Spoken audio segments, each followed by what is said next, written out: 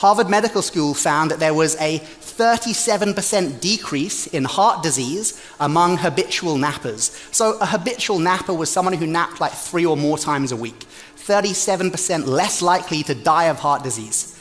Now, when they focused on men, it more than doubled. There was a 68% decrease in heart disease among men who nap habitually. Now, I was running this talk past a doctor friend of mine, and they confirmed that there is no known medication currently available, no pill you can take that can reduce a man's chances of dying of heart disease by 68%. There's no pill, but there is a medication, and the medication is taking a nap.